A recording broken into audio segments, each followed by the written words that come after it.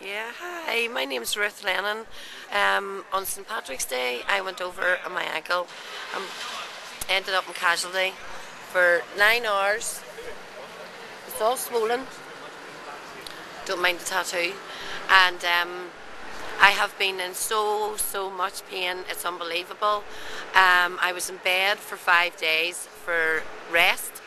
I had to get a friend to come and live with me to do everything, the washing. This took me an hour to walk a 5-minute journey, to be honest. And I have been in agony, crying, not being able to go down and see the children. It has affected my life in the last 15 days. So I'm coming into Korean. I have turned to God in the last 3 months for everything, and I feel God in my heart. And believe me, I have led a rough life. Rough.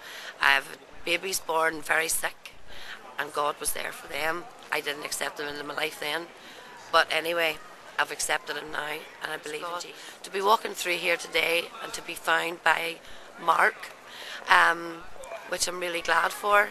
He said a prayer, which I'm very grateful for my family, and then he asked me about my ankle and wanted to pray at my ankle. At first it was a wee bit oops, but anyway, he put his hands around my ankle, and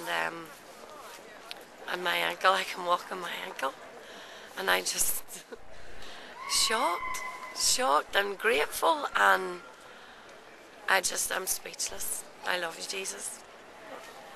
I do, and thank you. And this is my crutch that I can't be without. Well, couldn't be without, and take that off me, Mark. And here we go. You see? I can walk. I can walk. I can walk. I'm in shock, honestly. I wish my friend was here to see me because he knows how much pain I've been in. I wish I had brought him with me. I have a video. But I wish he was here because I've got goosebumps and all, and I don't think like crying, but I can't. It's not a crying out.